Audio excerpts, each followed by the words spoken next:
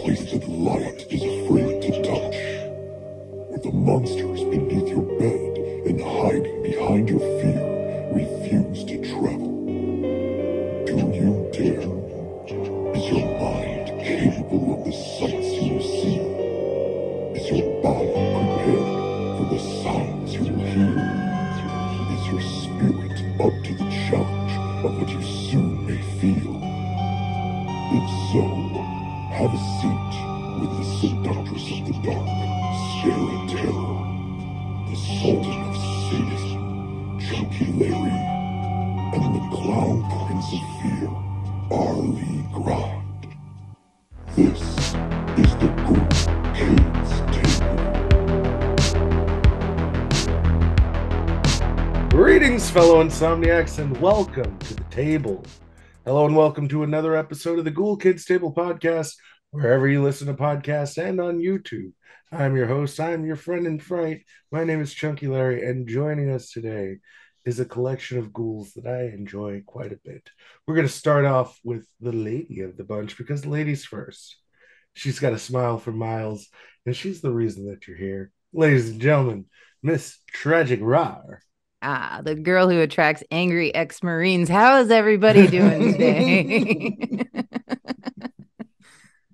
I'm pretty good. I don't know about you, but before we had started, I told you that all of the stuff fell from my shelving right above the laptop because there, I believe, is a spirit that is wanting us not to have this conversation. But oh no, the power of Chris compels me, and it compels me to introduce everybody's favorite Rob Halford cosplayer. The Clown Prince of Fear, the priest in the Church of Wild Zero. Ladies and gentlemen, Mr. Arlie Grind, how are you doing, man? I'm going to need Aaron to cue the drum intro to Painkiller for this. Honk honk, motherfuckers. I'm good. I'm good. We're discussing a film that I absolutely love today. So very excited. George C. Scott. And we've got one more person here at the table. It's not just the three of us as it usually is. We've got somebody special here at the table. He is the reason I got into horror talk. Like that's a shoot, and I had told him. One of the most unique voices on TikTok, in my personal opinion, and the guy who will tell you all about Jason X. Ladies and gentlemen, Mr. Andrew Horror. Hi, everybody. Yeah, I'm the guest today. I wore my guest shirt.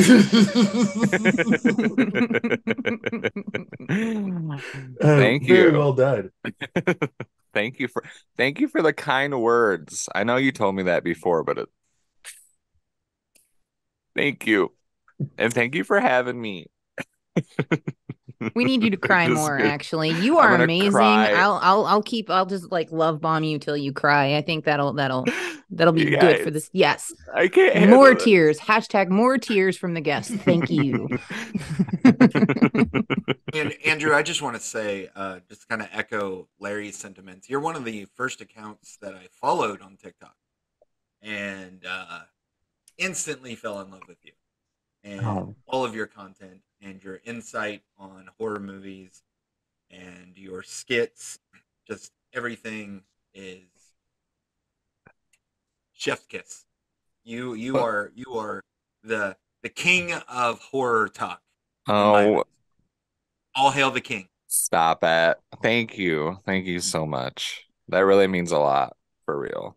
I know I joke, and like, that really means a lot, though. Thank you so much. And I'm nobody special, though, you guys. There are better people out there than me. All of them. All the people are better than me. No. Not in our eyes. Not in our eyes. So one of the things that we're doing this month on the show, this being the first episode of the month, we have a theme. The theme is, Rory, you want to tell them? Ooh, the theme for this month is March Madness. We're doing all psychological horrors this month. And one of the things that we do when we have somebody join us at the table is they bring something to the table for us to discuss. And Andrew, you brought something pretty girthy, I would say. Hashtag bring that all girth. the girth. Hashtag Andrew brings girth to the table. Oh my God. So Don't what worry, did you don't pick, worry, man? listeners and viewers. It's not going to be one of those episodes. Maybe. Sadly. Ooh, who Maybe. knows? There's no guarantees. We have no guarantees. But what did you bring to us? The Exorcist III. I don't know the tagline for The Evil Exorcist 3. kept going. It's like, But do you Zuzu dare? gets an upgrade. Yeah. It's the tagline's something about the stairs. It's like, do you dare walk these stairs again, or something stupid like that. But They're yeah. barely in the movie, though. I mean, Yeah, they're I in know there. that's the thing. And they're like the poster is Yeah, the stairs. The marketing's all around that fucking It's flight of weird. stairs, and then It's they're in there weird. for like half of a fucking second. It makes no sense. Uh, but I feel like, to me, this movie kind of it gives you preconceptions because and I mentioned this to the ghouls, but I haven't mentioned this to you. This is the very first time I've ever seen this fucking movie. Oh wow. I'd never seen I, this movie. I'd like to chime in too. This was my first time as well. I thought I had saw it when I was younger. I did not. So this was my first viewing as well. Wow. I've seen this movie like 100 fucking times. Cool guy Me alert. too. Cool guy Me alert. too. Cool guy And alert. so I don't know about you, Roar, because you also hadn't seen it before, but I walked in with preconceived notions as to what we were going to be getting, and it's not that at all. No. Like in any way, shape, or form. They get there eventually. You know, there's actually an exorcism in this movie called The Exorcist, which I was very concerned wasn't going to happen. I was like, "Where are we going? Are we going to ever bring a priest in here? Do we get a Well, priest?" there's a priest. There's some There's a priests. I mean, like priest. there's You get more than one. You get a the plethora of priests. I mean, There's a just four or five. You get 4 or it's a 5. girthy amount of priests. It's a girth load of priests. Hashtag girthy priest. Hashtag girthy priest. Hashtag Catholic school children are having flashbacks. Oh, Ooh. oh, Whoa. Whoa. That's That was a good hashtag one. Judas girthy priest.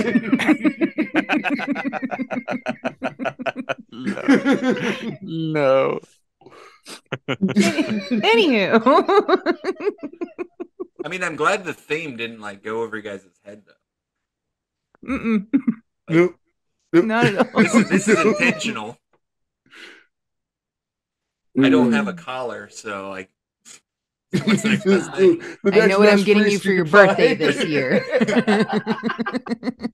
I mean, you got to do what you got to do, right? Oh, fucking A. But again, I just felt like this was so far from what I had expected when I was walking into the film that it took me a little bit of time to really understand where we were going. Like it felt like it was building to something, but it was actually building to something else, and it's still ultimately the same thing. It's just the way that the film is laid out is totally different than what I had expected it to be. Larry and Sarah both. You guys have seen Exorcist II, right? That monstrosity that is Monstrosity. that is a I feel like sequel. I've seen that. Like there's something I with saw it's like an insect flying or some shit. I think that's why a lot of people haven't seen the third one is because of the second one being such a hot piece of garbage. And a lot of and it people really just is. just tapped out at that point. Like, I'm not watching the third. And honestly, I don't remember my reasoning for not watching it, so I'm not gonna make anything up. But I do remember seeing the second one, and that is it's a movie. Yeah. That's actually why William Peter Blatty, who wrote and Mhm. directed it, didn't want it to be called The Exorcist III because he's like, people are going to think this has something to do with The Exorcist II, Mhm. obviously. He just wanted to call it Legion, which is the title of the novel, Mhm. or like Legion the Exorcist. Like, don't put the three in there to make it seem like it follows two. But, the studio decided it's the third one, The Exorcist III, I guess. I don't know. I mean, and that is definitely why this movie people I've talked to people about The Exorcist 3 like on TikTok Live. I bring it up all the time. And I've had multiple people tell me like, "Oh, I thought I was supposed to stay away from that one or that was the bad one or something." I'm like, "I think you're thinking of The Exorcist 2 and just the fact that that movie is pretty much widely maligned. Is that the correct word?" Yeah. Yeah. People just assume that The Exorcist 3 get like is or they don't assume, but it does get lumped into or with The Exorcist 2, which is unfortunate, I guess. Well, it depends on how you both feel about the movie, I guess, if you think that's unfortunate or not, but Well, we've actually had this conversation on the show before that at one point in time, sequels were just you just knew a lot of sequels were going to come out and they were just going to be shit. They weren't going to be compared to the originals. And that's why yeah. you don't see, yes, you have the iconic franchises and you have a few gems here and there, but I don't know. It's to me like I think throughout all of the 90s there were a ton of movies that just as soon as there was a sequel you were like, no, you know damn well that's going straight to home video, that's not getting a release, that's they didn't have budget for it. I Hmm. think that was the norm for a while, so Yeah. it's very easy to kind of dismiss sequels, particularly particularly if that second one was such a clunker. Yeah. So Excluding, of course, Troll and most of the Hellraiser sequels. Those are all pretty great. Mm-hmm. Mm-hmm. mhm. Mhm. Mm-hmm. That seems fair. Oh, but you totally left out Bud the Chud. Chud Oh 2. yeah, Chud 2. Can't forget that Classic. cinematic masterpiece. Masterpiece. Oh Amityville, shit! 1992. It's about time. Hey, listen. Not a terrible movie. I'm just gonna throw that out there. I mean, it's no fucking Amityville fucking, was it Dollhouse? Dollhouse, yeah. Oh, Mhm. oh, oh! Guess what I just watched? Hmm. Amityville Clown House. Cool guy alert. How many fucking Amityville movies are there? 1,000,000. 73. Well, the thing is, 42. Amityville can't be like trademarked. So anybody can make an Amityville movie. We should make an Amityville movie, We actually. should I think make that an would be a Amityville lot Cool of Amityville Kids. movie. fun. Yeah, the Amityville Table Podcast. Just random Yeah. references of peen and clinky drinks Mhm. at The 3 o'clock Amityville in the table. morning. Hashtag It's the Amityville table. probably already been done, to be honest. Somebody did something to this fucking table. So they knock down the house, and someone goes and takes the scrap and builds a haunted table. The table's just Hey, going around listen. eating people, levitating. Somebody put a fucking table together with the scraps at the house, and then somebody came on a Ouija board on top of that table. Oh, was that a Wounded Fawn reference? Yes, furiously masturbating onto the Ouija board that's on top of the table that is made from the fucking bones of the Amityville house. Netflix would greenlight it. I'm just saying. All right. We got to talk about fucking Brad Dourif. Okay. we got to. Oh my God. That fucking performance was out of this world. Like he does something that really fucking lends to what this character is, in the sense that he pulls himself out in and out of what he's, so it's like his facial mannerisms and everything about what he's doing. When he's the Gemini killer, he's intense, but then he's other things, and he is Legion. He is multiple things, and it's Gemini is the astrological sign that represents the twin, and he has the twin of Father Karras, which I thought was very interesting, because in certain points you see Father Karras, in certain points you see the Gemini killer, because he's sharing that body, the corpse of Father Karras. Yeah. And it's a battle of wills, and at certain points you hear him say, "I'm tired," and that happens a lot, kind of throughout the story or the film. What did you guys think of Brad Dourif in this? Ooh. So good. If anybody knows me, they know how big of a Child's Play and Chucky fan that I am. Child's Play is my third or fourth favorite franchise. I love every movie. I love Chucky to death. But this is my favorite Brad Dourif performance. It's amazing, to put it in the simplest terms. And the wild thing is that Brad Dourif was originally cast to replace, like he was recast, so he was supposed to play Father Karras and the Gemini Killer. Originally played by Jason Patrick's dad, of course, everybody knows that.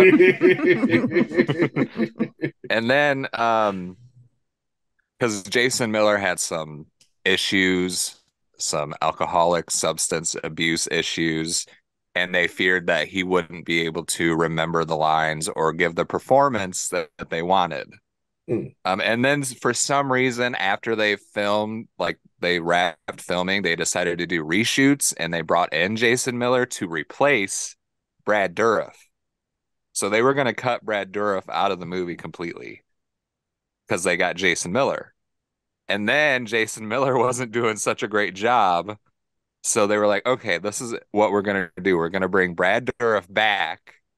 So Brad Dourif already filmed, and they brought him back to reshoot all of his scenes. So all of the scenes that you see in the movie are actually reshoots, which he says aren't as good as the original performances that he did. He said what's in the movie now isn't what it should be. It isn't great like it should be, which, like, I want to see that original footage if he's Hell saying that, yes. because Yeah, like exactly. holy shit. Exactly. And then I mean, so like it was, oh, go ahead. I was just gonna say, like, we talk about like Oscar worthy or award worthy performances, and Brad delivers one, and Yeah. just knowing that those are reshoots, I can only imagine how fantastic those original shots were. Yeah, and I wonder if they're out there. Like I have the Scream Factory Blu-ray, but I've never, like, I know I've watched the special features, but I can't remember if any of the original footage is on there. I would love to see it. I know I haven't seen it. If they are on there, I haven't watched them, but that's something I'm gonna have to seek out, because I just can't imagine how it could be any better than what's in the film now. That entire movie could have been just him in that cell talking. And I would have been perfectly cool with that. That was Yeah. an incredible performance. What I loved about it is the way he carried everything off, is that when he's describing these murders and these horrific acts, he's doing it with such detail that they didn't have to show you anything. It was just him talking. And that was so effective. His performance was so beautifully done. It kind of hit you right in the face a little bit. You're just like, oh, okay, this is fantastic. I believe everything about this. I don't even think this is Brad anymore. I really do believe that this is the Gemini killer now. Yeah. And the Gemini killer, wasn't that also based off of the Zodiac killer? Yes. Okay. Yes. And it's only counterbalanced by the performance of George C. Scott, because there are fucking so the movie, to me, it's in three gears, and it's, you're coasting with that first part. That first portion is really establishing everything, and you get to watch George C. Scott slowly unravel to the point that he gets the point where he's talking to patient X, and it's like a totally different movie from that point on, and it amps up the intensity. So like when his friend is killed and they have the jars of blood, is, him seeing his friend in that fashion is very reserved. But by the time you get to patient X, he is no longer fucking reserved. He is completely fucking unhinged, and it only gets worse from that point on. And they do this thing where they're doing kind of a slow reveal of violence that escalates over the course of the film, where you don't see fucking shit until damn near the end of the film, and then at the end of the film they really show you some stuff. And so I just, that was something that, for being a first time view, that was something that I was really paying attention to, was this reveal, this slow reveal of the violence. And then when they do show violence, it's so excessive that it feels like, ugh, I kind of want to get back away from that. And that, to me, is incredibly effective, because it's, again, the things that it makes you feel without you seeing it, and creating a mental picture rather than, just them showing you everything, which was very commonplace at the time this movie was released. Right. We want to keep going. We got 6 minutes. Yeah, we got 6 minutes. Yeah, just run with it. Did you want to stop and come back, or? Well, no, because we didn't do the. We didn't do the MDibles. Oh Uh-oh. shit! Yeah, I can knock that out real quick. So. Sure. Before we get going, Arlie, why don't you give us the imdables for Exorcist III? The Imdables.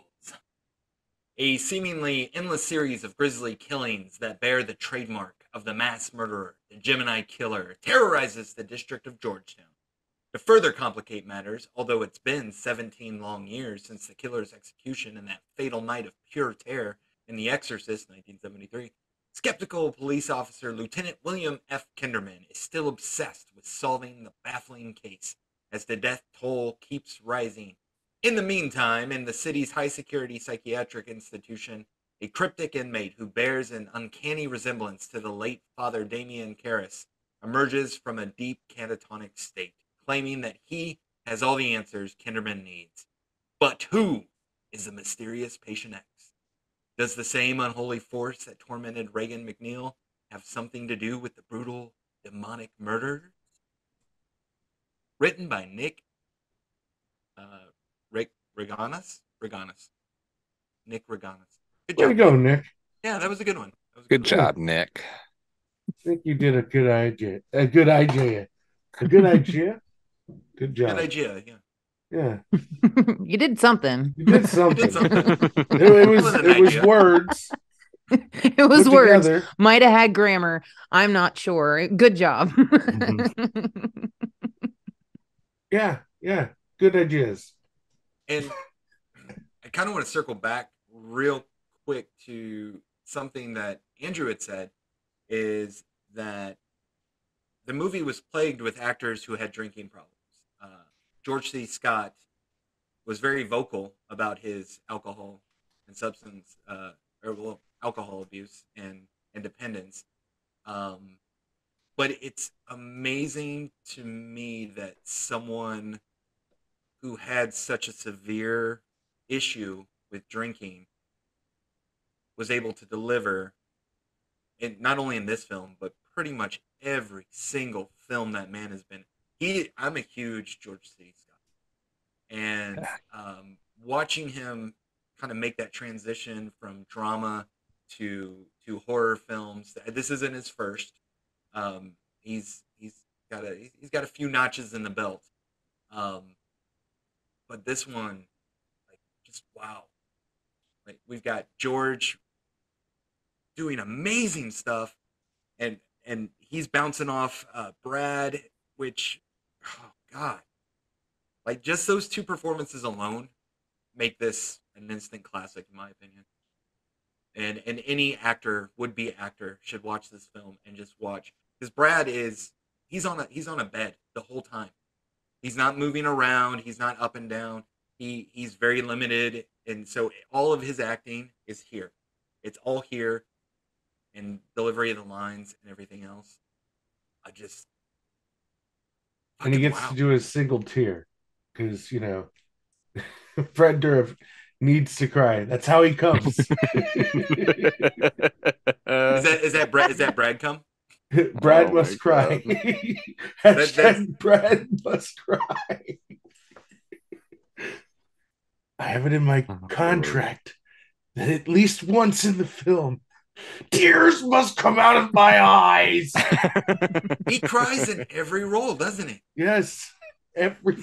He's got a leaky problem. Yeah. Lord of the Rings. Lord of the Rings was the first one I thought of, but I'm pretty sure his eyes were just watering for all of Lord of the Rings. Oh, what was Larry? Help me out. Trauma. The Rats. Stephen King.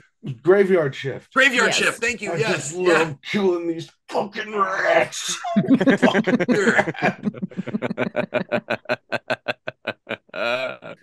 God. But it doesn't seem like anything outside of the characters he's portraying. It works. Hashtag masterclass on single tier. Single tier masterclass. Here at the Brad Dourif School of Single Tiers.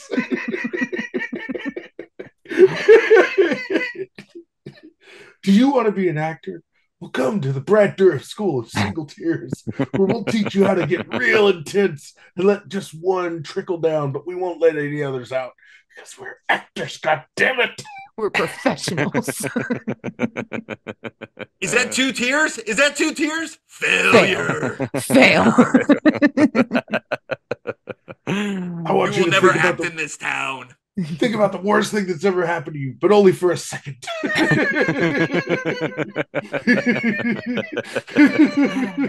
Oh, God.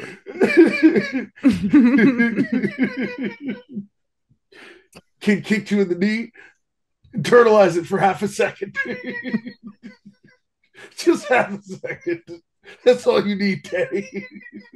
The heart of this movie is a crime thriller. It's about a serial killer. And again, I was not expecting that.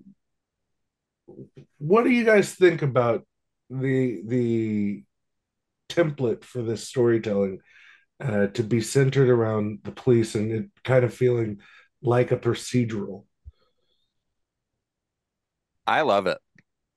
I love movies that are like police procedurals or investigations of serial killers and stuff like that. So when you take that and you marry it with spooky demon possession and, you know, you put Pazuzu in there, it's just perfect combination for me. It kind of like springboard off of what Andrew said. I love like true crime thrillers and investigative stories like that. This actually reminded me of another one that I thoroughly enjoy, and that's Fallen. with Denzel Washington and fuck yeah, John Goodman. So that was one that I absolutely loved, and very similar in story too, with demon possession and cops and all that kind of stuff. So I thought that was pretty interesting. Hashtag And fuck yeah, John Goodman. Fuck yeah, John. hashtag John Goodman's not dead. Andrew knows. Mhm. Andrew knows. People watched that last season of Roseanne and got confused. I think, and we have a lot of movies that kind of interweave the police aspect. I mean, we reviewed one on here, The Prophecy. We have, a fallen priest turns cop. Fallen's another one.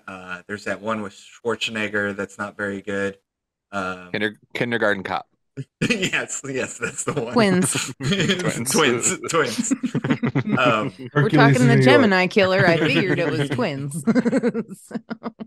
But you, and then like there's been the Hellraiser sequel that involved it, and I think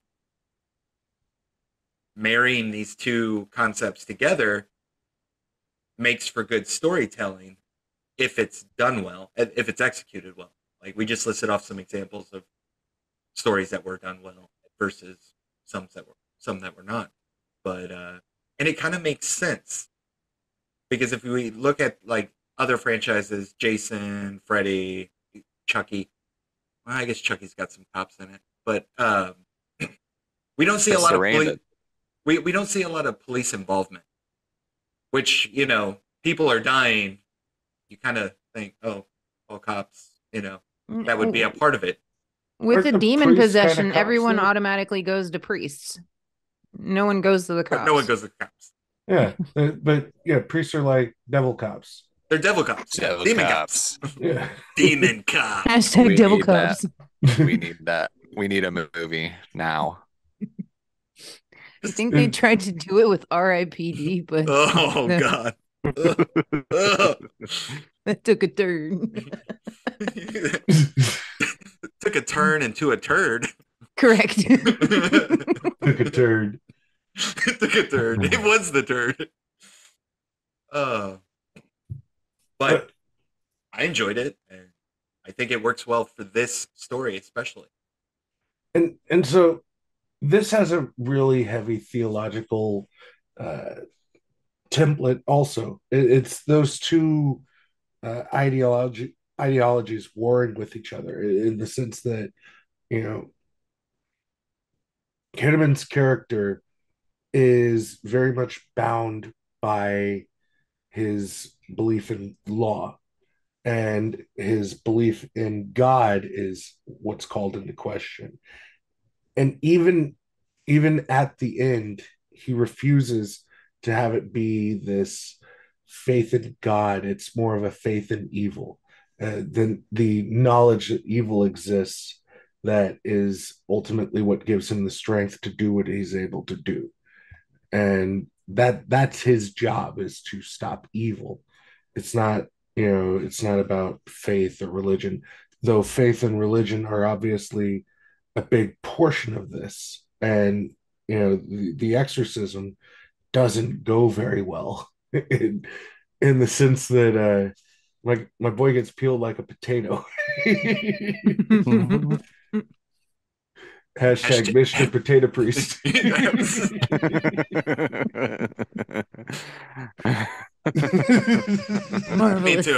Beat me to it. So hashtag not taters precious. Hashtag priestly taters precious. But I want, Arlie, because I know you have kind of some insight on religion, for you to bring some of that religious funk to the table.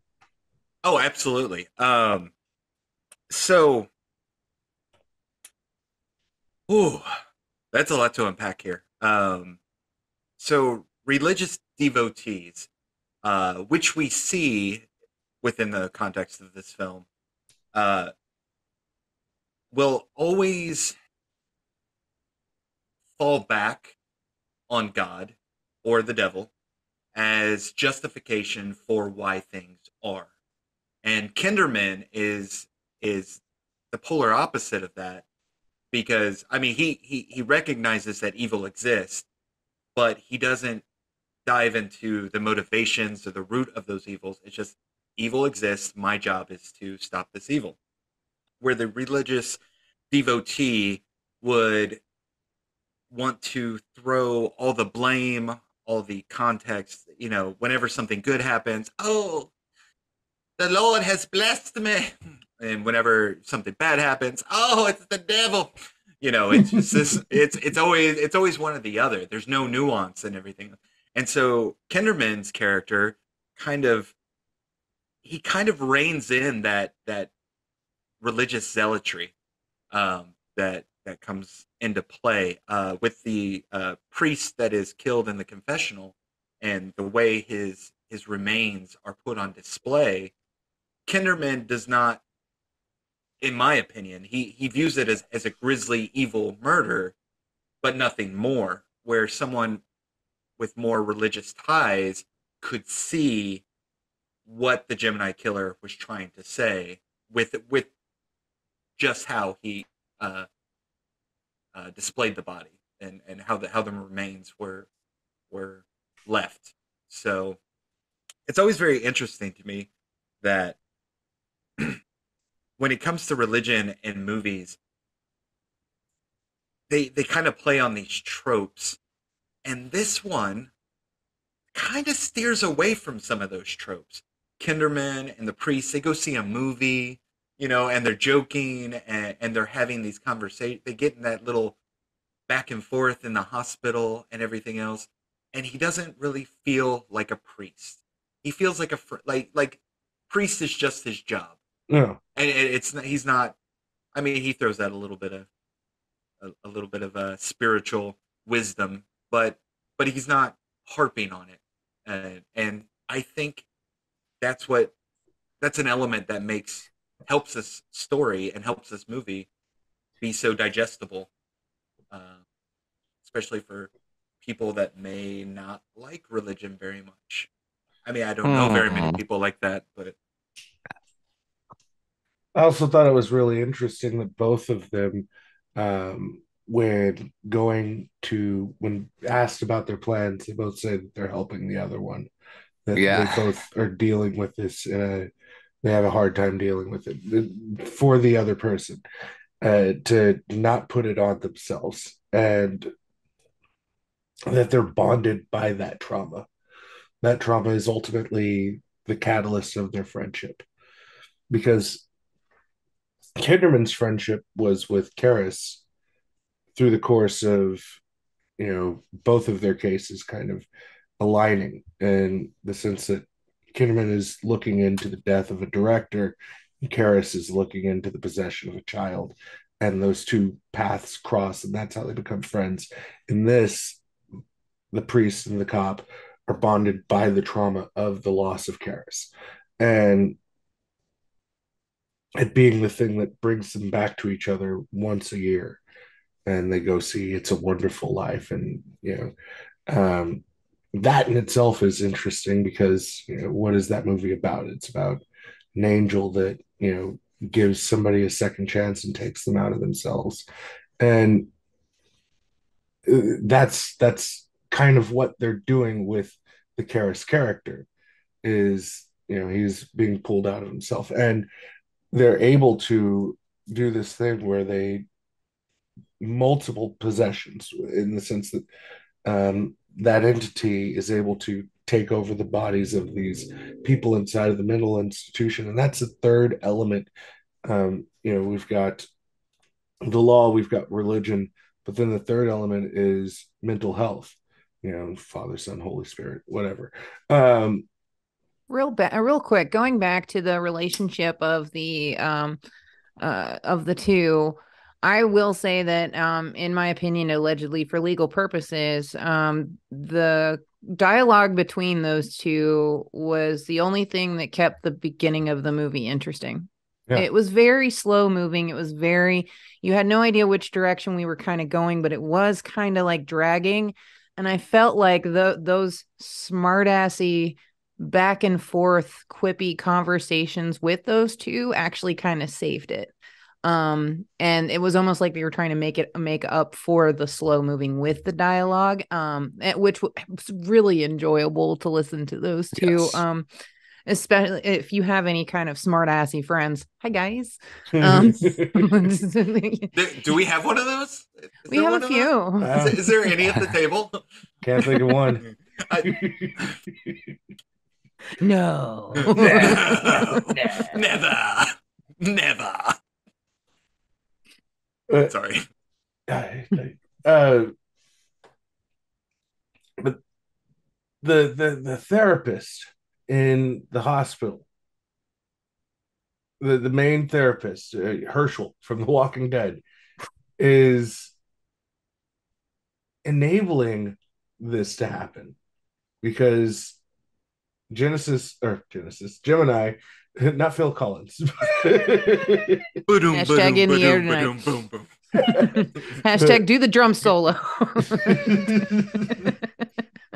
but Gemini has gotten into the ear of this therapist, and he's using him as a puppet to get him into contact with Karen, and that's fucking wild to me.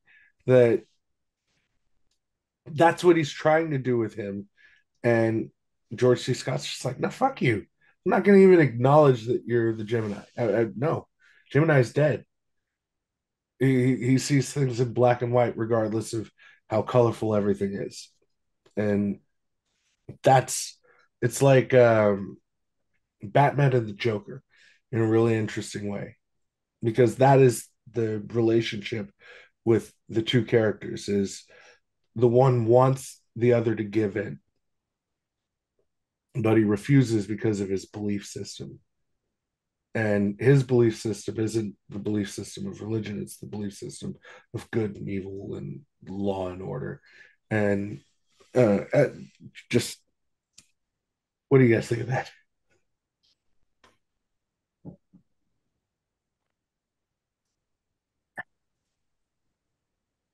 I think Andrew, you should talk a little bit because you are the guest and we've kind of been like steamrolling through this. And no, it's fine. It's fine. It's fine.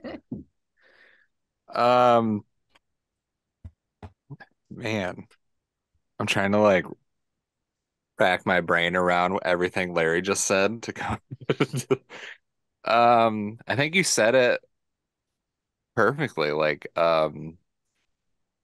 in terms of Scott Wilson, who I don't know, remember what his character's name is in this movie. Even though I've seen it like a million times, I can't think of what his name is. But there's the scene where he's like he like has written down and is rehearsing what he's going to say to Kinderman. It's just so weird. Like this guy, he's like practicing what he's gonna say to this he seems to like sketchy right off the sell him. bat. Yeah, he seems Sketch Lord 2000. That's what I'm saying. Well, I think there's so Dr. Temple. That's Temple. Okay. Yeah, Dr. Temple. I don't know if they even say Is that that Shirley's uncle? Yeah, it's Shirley's Shirley's uncle. Shirley's uncle. Don't call me Shirley. But everyone seems motivated by fear. Yeah. In this film, except for Kinderman. I mean, Kinderman, obviously he's afraid for the safety of people and everything else, but it's fear. So like with Dr. Temple, he's being influenced by this entity, and he's terrified. Like no, I don't want to die. I'm going to do whatever you say. And yet he meets an untimely demise regardless. And even that, like Andrew brought up, he's practicing what he said because he's afraid. He's afraid of Kinderman. He's afraid of the entity. He's afraid of everything else. He's just a fearful man. who cannot do the right thing out of fear. He's impotent by fear with fear, and it's a very interesting character who's not in the movie very much, but I think is an essential part of this story, and just showing how devious and almost powerful this this entity is. It's almost like the Nurse Ratchet character, which that's never fully fleshed out. No. You know, and like, it needed to be. That's something that needed to be. Yes. Can we just add too that any movie that takes place in a hospital, it adds a different level of dread for a lot of people. Me particularly, at one point in time, I had a fear of hospitals. So, and I don't know if it's because it's so clinical or because you know what kind of things go on behind the doors in a hospital. I think like always being in that hospital was just unnerving, and you kind of felt that watching this throughout the whole thing. I do want to bring something up though before we get too far in. Can we talk about that dream sequence, please? Fabio? Featuring Fabio. Featuring and Fabio. Patrick Ewing. And Samuel L. Jackson is also in there. Patrick Ewing from the. There's so much going on there. I love. You guys are talking about Fabio. I just want to know, how the fuck did you rope Patrick Ewing into this?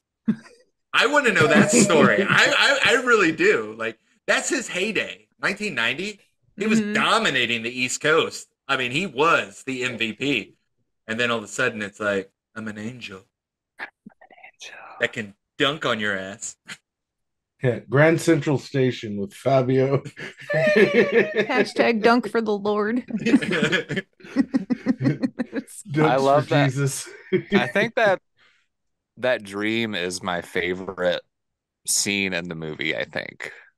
I love when he's talking to the little boy and he's like, I'm sorry you got murdered. Like, that's just nonchalantly. That's a sentence you've said to somebody before, I'm sure. Yeah. And oh, Mr. Kinderman, no big deal. Yeah. And then you get to Father Dyer, who's like got his freaking all the stitches, and what does he say? Like, I'm not dreaming or something like that, which tells you, okay, something just happened. This is real. This is essentially purgatory. I'm guessing that's what they were going for. And it's just I know my purgatory would have Fabio in it. I'm pretty sure. For sure. That's stunning looking too. Mine would have Michael Jordan and Scottie Pippen. Just saying. Mine would definitely have dwarfs. Big booty dwarfs. Big booty dwarfs. Hashtag big booty dwarfs. Rolling up on you in a van. Hashtag big booty dwarf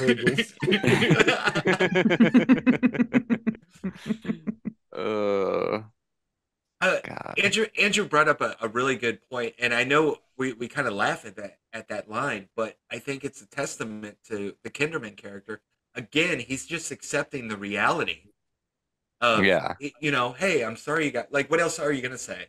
You know, and he's just, but he's facing, even in that dream sequence, he's facing life how we would face, or facing death, if you will, how he would face, like, this is just the reality.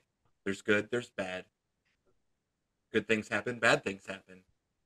And I will say that was one of the things that I may not have enjoyed the dream sequence as much as others, because I'm sorry, but I did find it kind of laughable at that point. But I will say for the rest of the movie, and particularly from the beginning on, anytime you get like a thought or a dream or anything, this was jarring. It was very jarring. It immediately took you into that kind of with no context.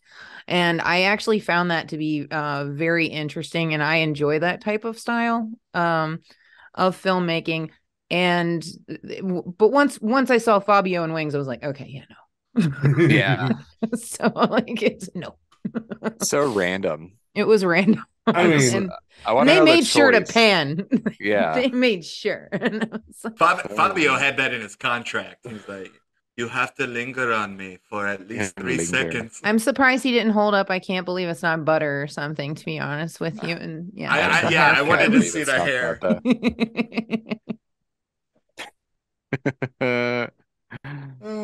if we're being honest, I mean that's what I want to imagine angels look like. Just ruggedly handsome Fabio with his long golden locks, just with that jawline and shit. That's my angel. I want to be touched by that angel. Fabio is Larry's angel. Is he Hashtag, on Cameo? Can we get him a birthday present? Hashtag Fabio's my angel.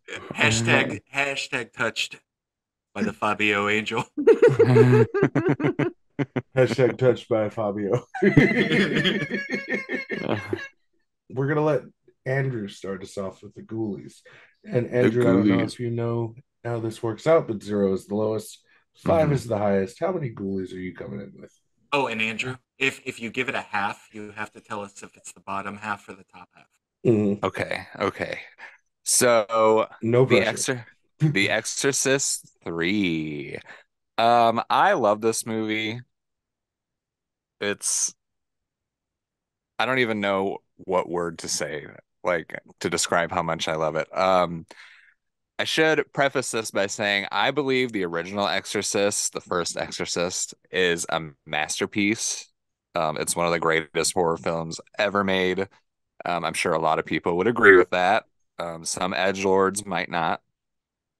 Um, but this, and one of the big things about this is the friendship dynamic between Kinderman and Dyer. And it feels to me like when I'm watching the movie, it just seems so natural. Like it doesn't seem like they're acting. It seems so real and natural. And it's like, I have to wonder if I know they're both great actors, Ed Flanders, not to be confused with Ned Flanders from The Simpsons.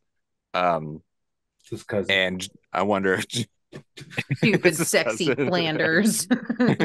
and George C. Scott. I know they're both incredible actors, but I gotta think, were they like friends in real life?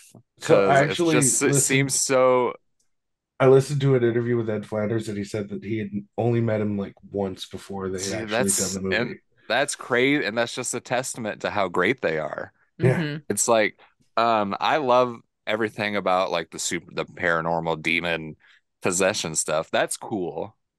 Obviously, I'm into that shit. But like, if this was just a drama and it had them two in it, I would still love it.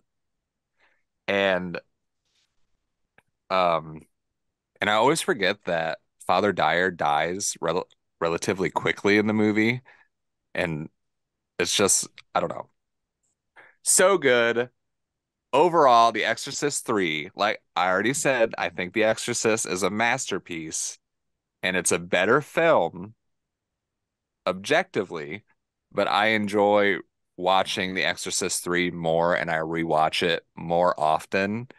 So I would give The Exorcist 3 5 ghoulies. Ooh.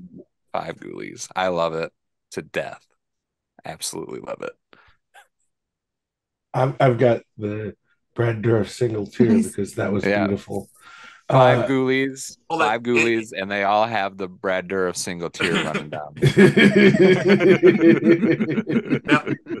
Now, Larry, was that Andrew's performance or?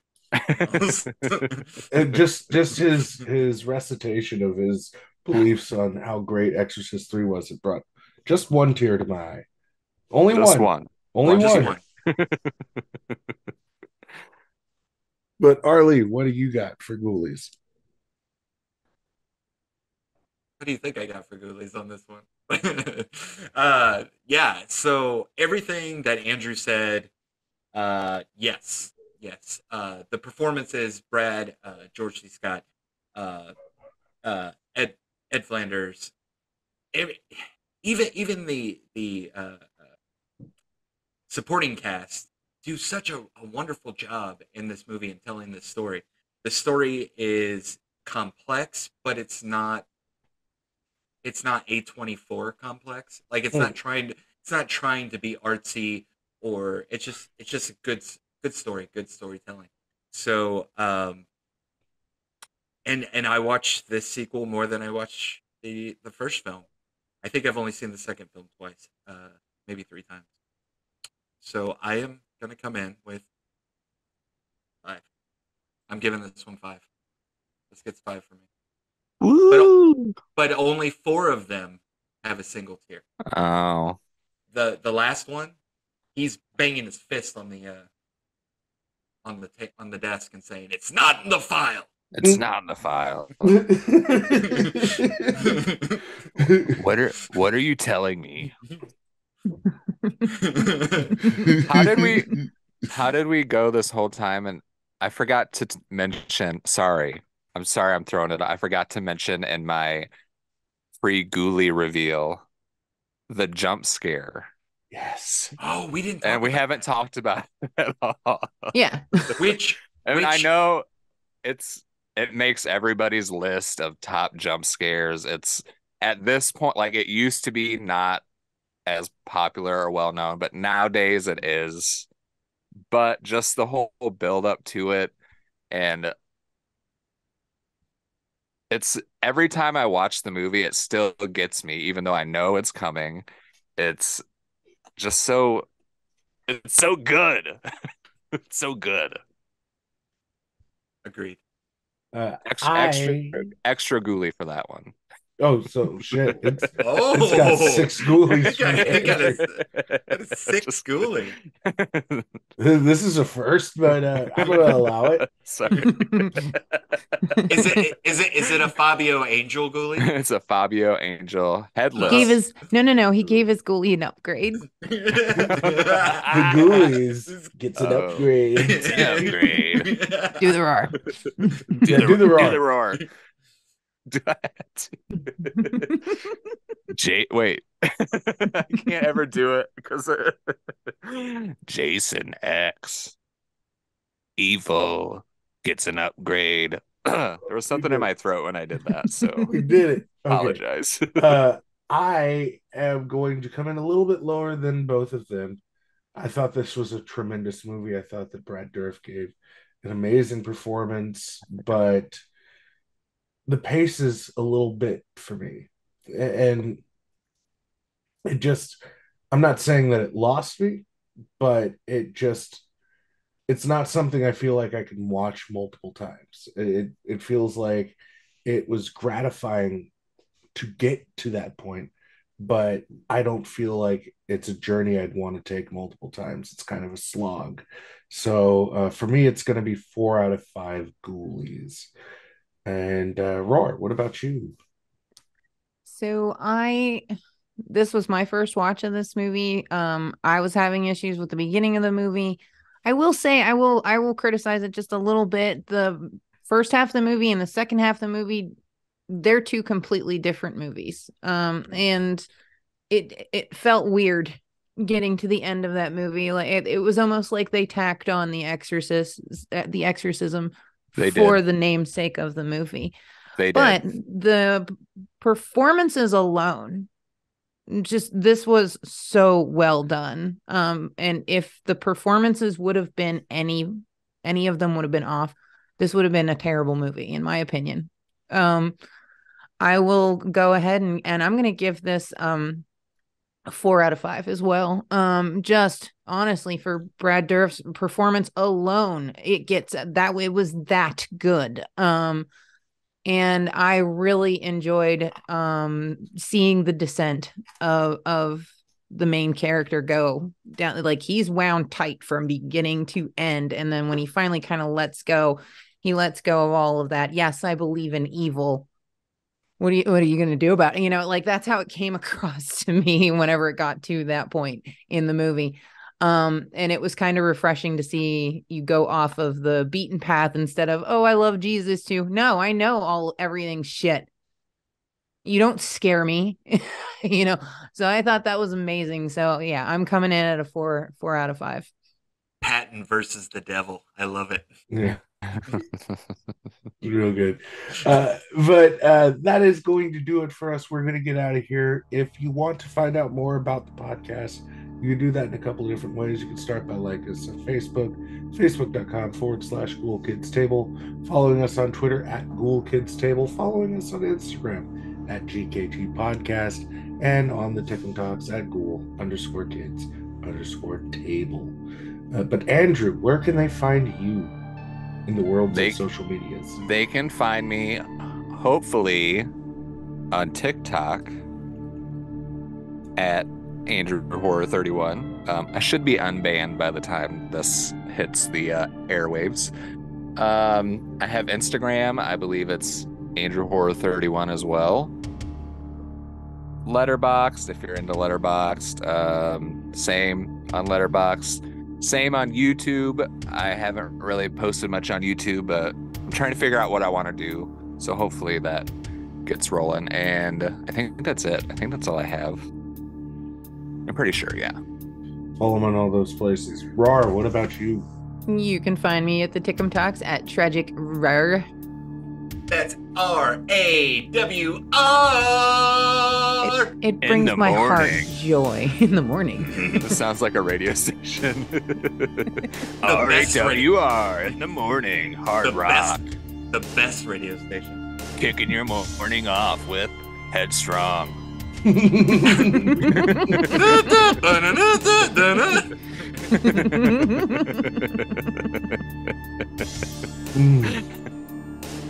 And Arlie, what about you? You can find me on TikTok, Arlie Grind, or Top Shelf 4. You can find me on Instagram, Top Shelf 4. You can find me on Twitter, RLETSH. Facebook, Top Shelf 4. And we have a Discord. Links are in my TikTok profile. I believe they're in Roar's TikTok profile as well. And the Ghoul Kids Table profile as well. Okay, so. Excellent. So come join our Discord. Things are fun. Occasionally horny, but things are fun. Occasionally girthy. There's some girth. Well, definitely some girth. Not visual girth. We don't allow that. That's a hard no. Is it now? Yes. I've been on Discords before. So much pain. So much pain. Hashtag so much pain. That's all Discord is good for, I guess. And Larry, where can we find you? You can find me on the Tickum Talks @Chunky's Creature Features, or anywhere else in the internet world @CreaturePod. But that is going to do it for us, you guys. For Andrew, for Rar, for Arlie, and for me. Again, my name is Chunky. This has been another episode of the Ghoul Kids Table Podcast, wherever you listen to podcasts and on YouTube. There's always a seat waiting for you here at the table. Take it easy, you guys. Hate that line. Take her sleazy. Take her sleazy. Kink, am I right? All right, so we got 3 minutes to talk before this thing kicks us off. 3 minutes to midnight. Wrong band. Oh. Though I do love my Iron Maiden. Oh God. Who doesn't? Born in the war. I should have brought this up, but there are 2 Iron Maiden songs influenced by both The Exorcist and The Exorcist III. Are there really? I didn't know that. Well, loosely, what's his name? Bruce Dickinson. Bruce Dickinson is a huge fan of horror movies, and he really likes both those films. Nice. No comment on the second one. So, but he said they influenced. What's the name of the song? It's not Number of the Beast, but they're on later albums. I know it too, but I'm blanking out completely. Okay, you know what I'm talking about. I know which one you're talking about. Oh, and we should have brought this up. I just looked up the cast real quick. Patrick Ewing was the Angel of Death. That was his official. Angel of Death! Angel of Dunks, more like it. Death by Dunk. Death by Dunk. He just sinks one right on your head. I want to see that movie now too, please. Thanks. He's a hired hitman. Andrew, thank you so much for joining us today. You're always amazing. Thank you for inviting me. This was fun. And thank you for the pick too. Like 2 of us hadn't seen it before, so that's pretty awesome. Actually, you don't get that too often. Yeah, I didn't know you guys hadn't seen it. That was pretty cool. Usually, when we pick a movie, we try to you can guess here and there how we feel about it individually, but we won't talk about it until the show. Right. So. I had a other pick. I sent Larry 2 choices, and he picked The Exorcist III. The other one was The Killing of a Sacred Deer. If anybody's seen that one. It's a very bleak movie. Is it as good as A Wounded Fawn? Hashtag furiously masturbating in the sink. Because Hooters.